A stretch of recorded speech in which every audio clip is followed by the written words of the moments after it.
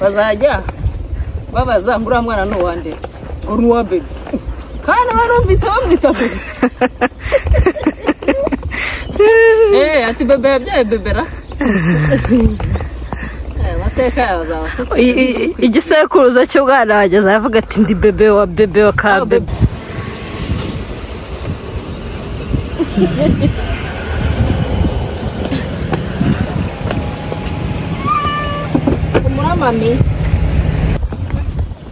So guys, nkuko mwabibonye turi muri Nyandungu Park. Noneho ndagiye mabwira ukuntu ari heza, hanyuma babwire ko kwinjira ari 1500. Hari abantu bari barambeshye ngo ni 500. Simbizi. Birashoboka ko ariko bayacaga bagitangira wenda, I don't know. Ariko ubu ngubu siko bimeze. So it's a very good place to, you know, move around, you know. Hey.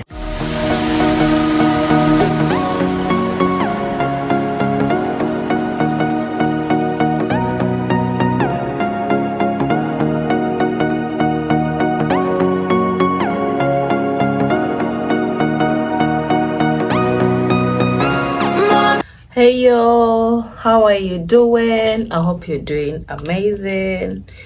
Nanjye mbyukanye utubaraga twahatari bundi zisaha iyo ntafite imbaraga wagira ngo ndi kuzibabwira saa yine bankiryamye ariko ubu ndamahoro nisize fondate nyinshi.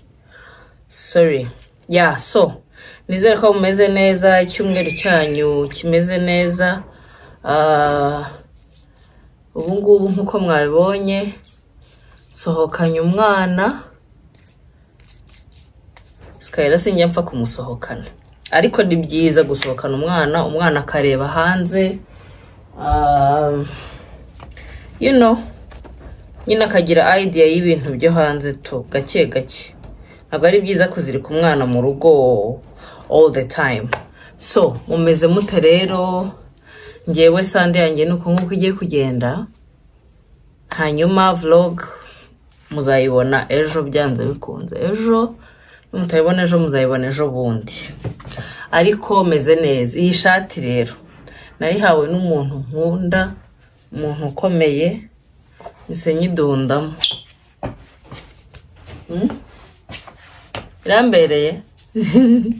Muraza kubona ni ndende, nambayeho kola n'inkweto zifunze. So rero basically imeze neza, namwe ndabifuriza kumera neza. Ariko ejo umubyeyi nkunda umu-Adventiste yitabye Imana. Imana imuhire kuko idashira. Ntabwo namuvuga mu izina, naba numva mwubahutse, ariko mwarabibonye ku gihe n'ibiki. Abantu benshi bagiye banabipostinga babigarukaho, ariko yakoreye Imana.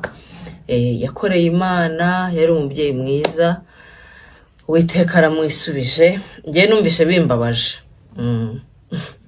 Niyo mpamvu mbigarutseho. Imisatsi rero ndabona yananiye, niyo mpamvu nshaka kwambaramo shapo today.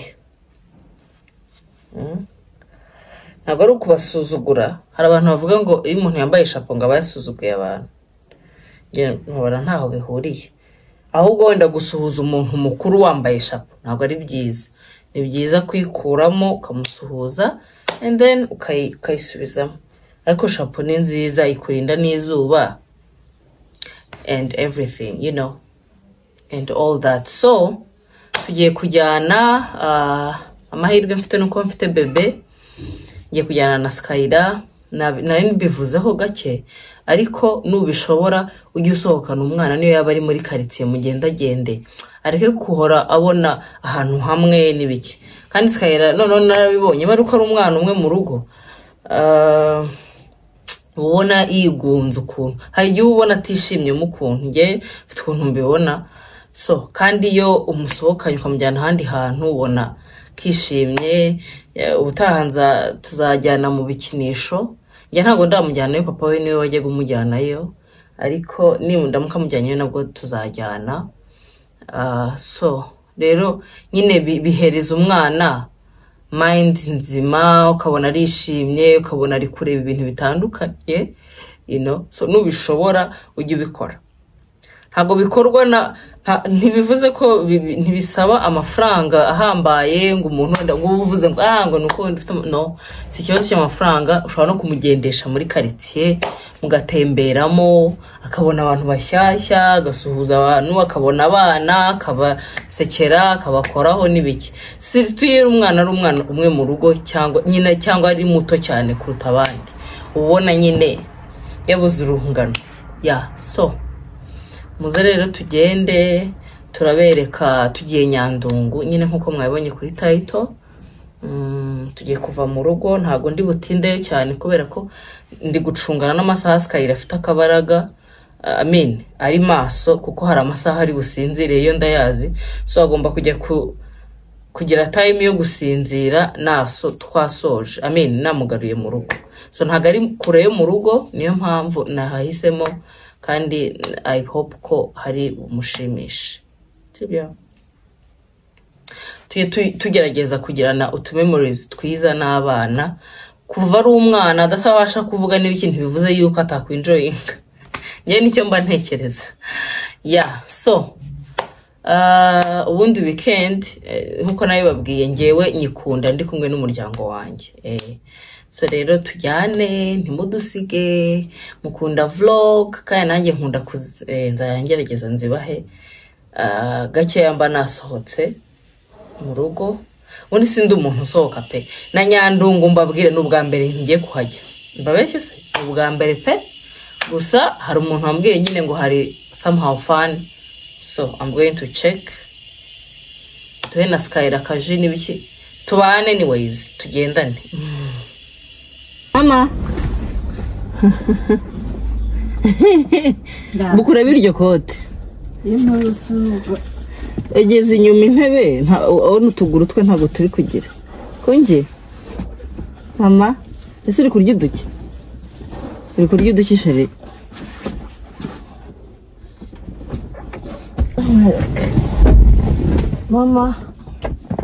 Mama wanjye ariko shirishimye we.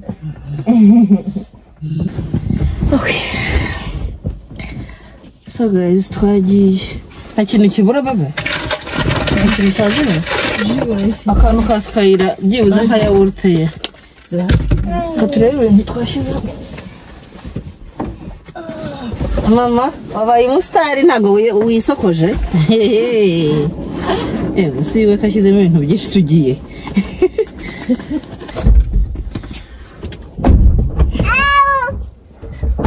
Au!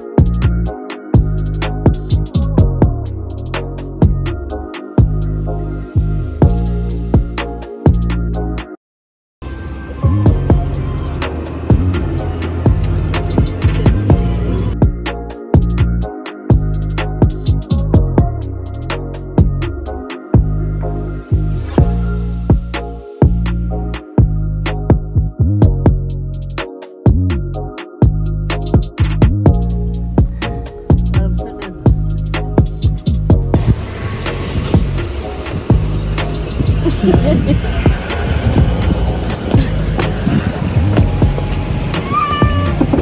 mami. Mura.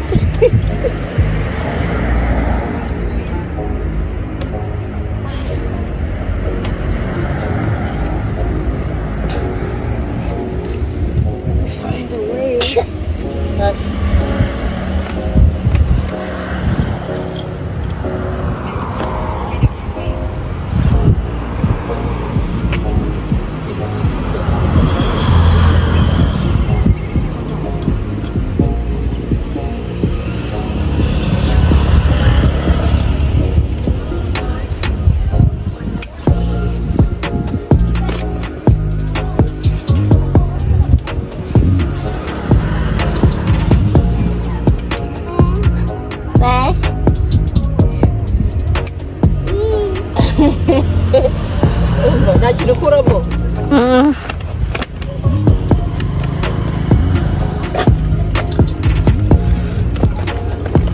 Kugende. Mama, rekera be.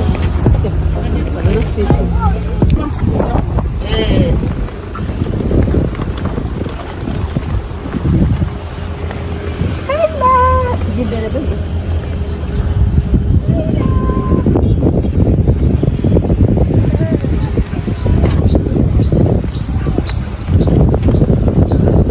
Ahantu hitwa Nyandungu Park. Tubasobanuriremo. Mwana urayizi.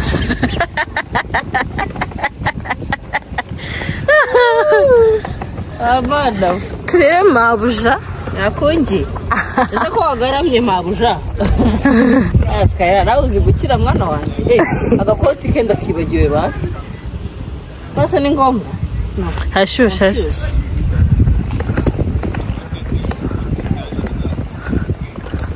SKYLA yambaye chips. Akakanu urakazi. Mama akakanu urayizi? Oya? Iyi equipe urayizi yo muri Amerika. Equipe y'ikisubone. Ekikiri uwe mukino. American football. Oh. Nice.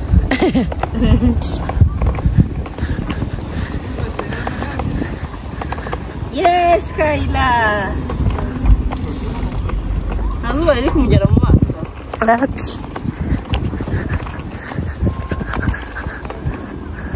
Ariko nawe kamera. Mama? Mami?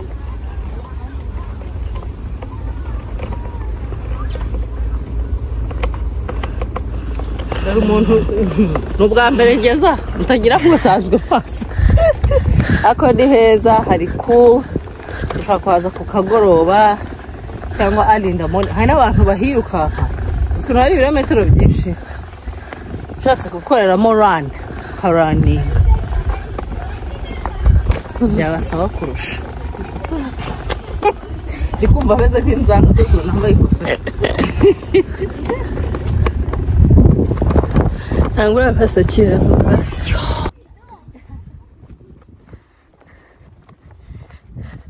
Dore bebe. Hey! Twera yagaramye biki. Dore bebe wigize danje wanze kuza kuri cano. Mwamubonye ukuntu ateye neza.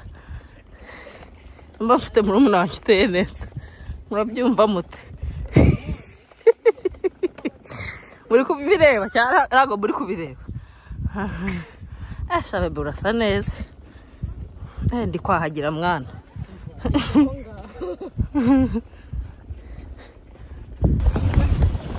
So guys, nkuko mwabibonye turi muri Nyandungu Park.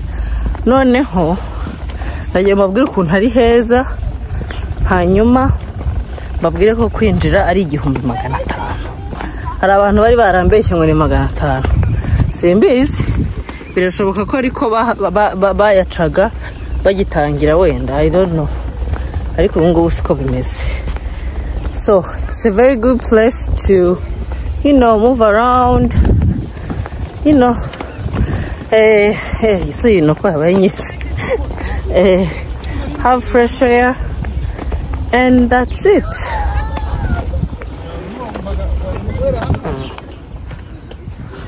Hagiye harimo ntuza hari utu. No, I heard ngo haba harimo utu rivers.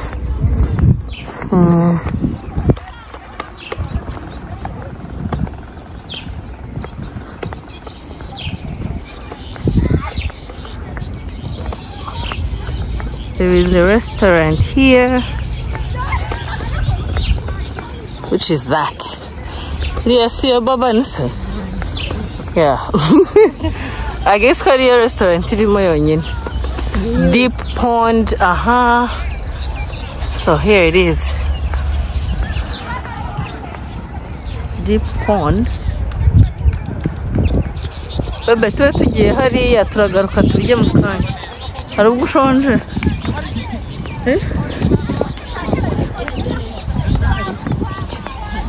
No, nari nzi ko harimo akayira ko kujya hariya. Ariko ntako.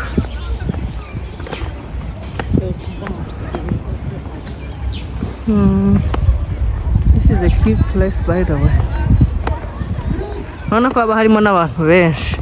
Hari n'abantu biyizira muri iyi bobontu bagaciringa. Sector 3, walkway and bicycle lane, Pond Muhazi, Pond Kivu, Hobbs Garden, recreational area, restroom, parking. Ntacyo baba batakubwiye.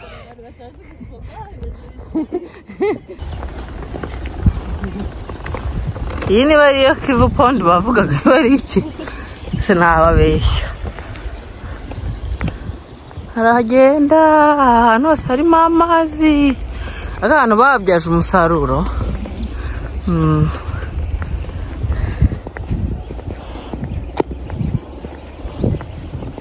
It's a very nice place to walk, guys.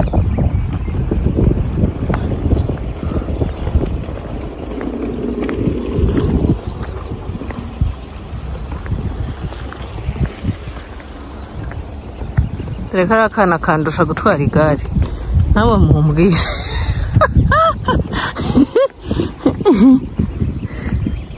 Ese bebe ntabwo uri gushya mwana ko wambaye umukara tsiriri.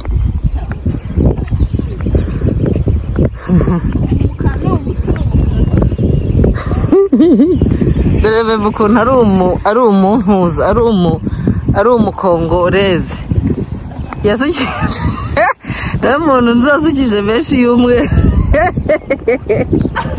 wenyine. Yesu ko narayisukisha. Ako okay, ndayizi bayivanga n'agakara nyine ntikabye ariko. Mama dore yabaye board ari mu rutoki. Singuyu. Nana yanjye nziza. Akurikeja. Akuraka kunji. Wabaye neza? Mami, wabaye neza? Dore iyi ntuza ni Chiefs fan. Iyi Chief rero nayamwambitse kubera papa we yabinsabye. Aya kanditseho ako gapira ngo grandpa says I'm a Chiefs fan. Kandi Skyla nayo nzanga ntabyo azi. Mwana wanjye ntago ari nzanga nako. Sorry mabuja. Sijya mami. Yeee. Skyla mwana wanjye nawe uzaba umu YouTuber sibyo? Nase ko abona kamera kishima. Yeee.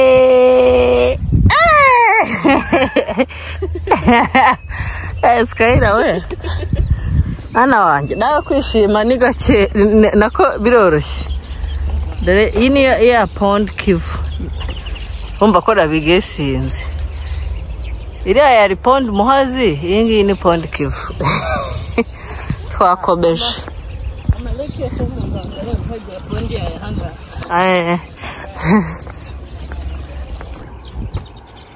Mrs. Kristalina Georgieva. Mubaze niba ari byo. Family name.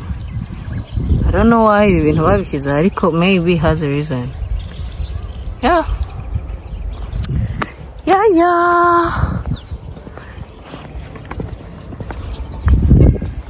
My beautiful baby. Yes, Skyla. Skyla harya ngo wanze ngo gusokoza ngo babaye umustar uyu munsi. Ekaye mama. Bebe urumva bimeze bite se mwana? Bahanga noneho harakayaga y'abantu. Ahangaha izuba rigaragabanyutse.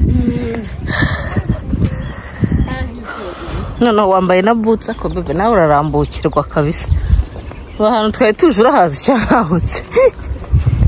Ngomba umukongo mwana wawe.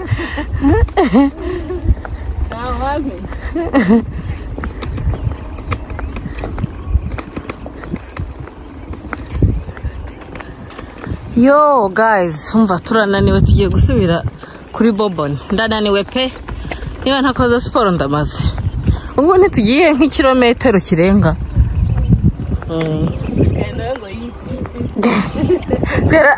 Aravuze.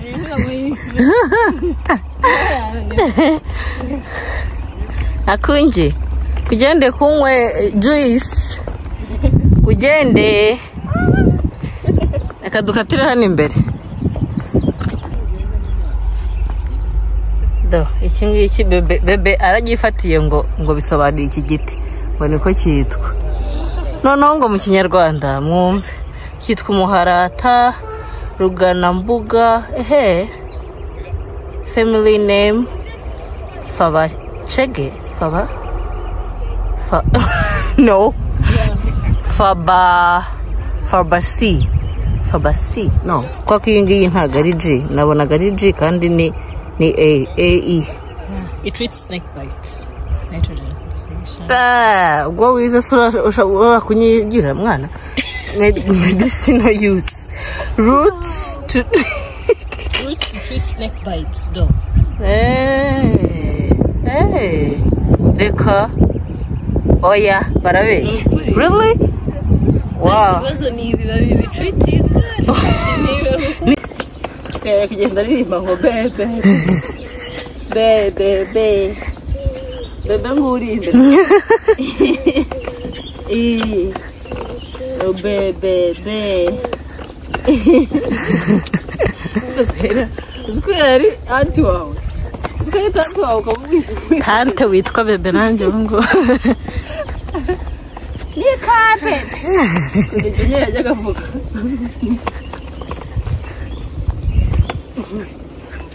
bebe ubundi uba wumva bizarangira witwa bebe ubuzima bwawe bizangira nitwa bebe mwana wanjye yitwa bebe mwuzukuru wanjye yitwa bebe bazajya babaza ngo uriya mwana ni uwande ngo ni uwa bebe kandi warumvise bamwita bebe ati bebe yabyaye bebera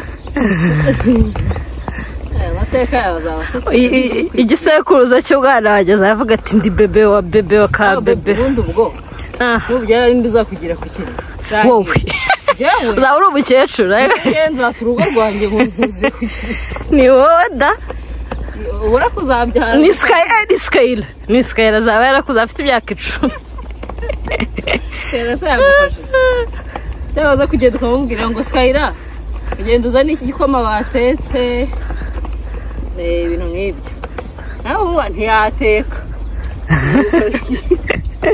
mami uza kuri umukobwa mwiza uzatekere tante kijyo hari umuntu akina n'icyo bimubwira rero abo bone twigeze bantu bima kugira ngo tugere kuri iyo bobo turananiwe dushobora kuba tugiye ibirometero nka 3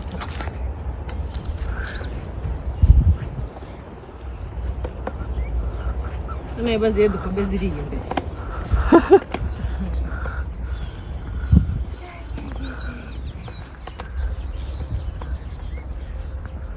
ahantu haje mu gitondo cya kare cyangwa ku mugoroba byaba byiza kurusha njye rero naje kare ndi gufatirana n'amasaha ya mabuja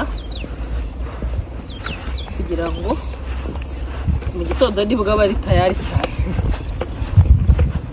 ubu turi kwihuta kugira ngo mu kanya mujyane mu rugo aryame arye neza ibiryo aryame uryame data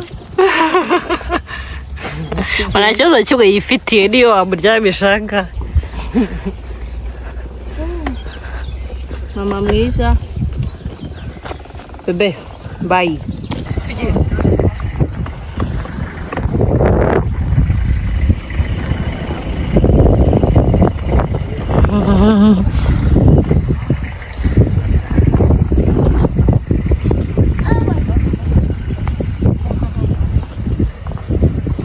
mbese ko harimo fruit kandi ukaba wahisemo na byose bebe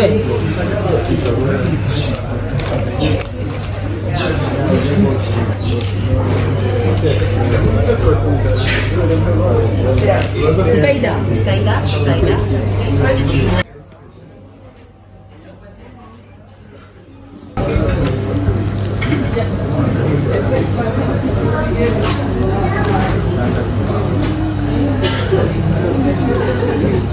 yeah mami akira dress ya bebe nangasha niyo yawe cyangwa ni ya SKYLA SKYLA wamuhamuha gutse iyo ni banana cake I guess what this one is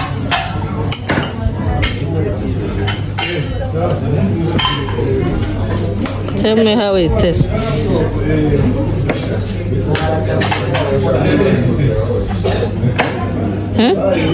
what about this nanga isika cyane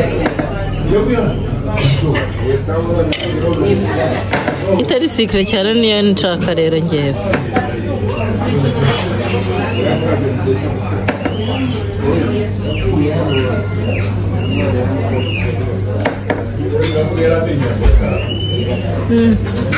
So what do you want?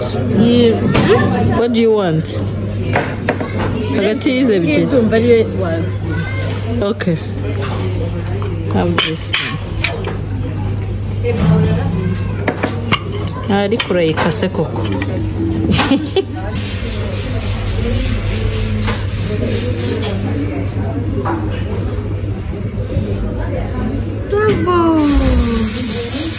Bravo mama.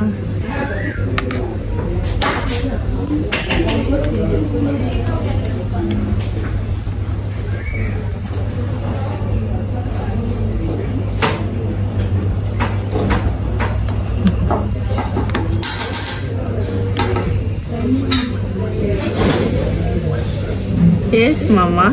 Yes. Nós queremos a ufata frutas. Algo isso. ushaka gusinzira ushonje.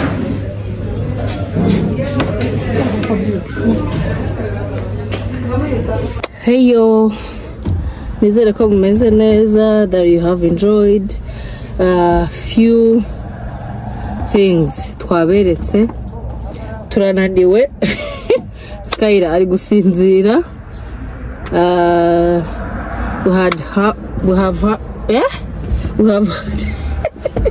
We have had fun. So nawe rero uramutse wifuza kuza ahantu nkaha ni sawa cyane. Murabizi ntago nababeshya. Abantu ni sawa kandi atari sawa. Yeah, so Imana ibaho umugisha, mwakoze kunkurikira. Turi kumwe no mu bindi biganiro. Bye.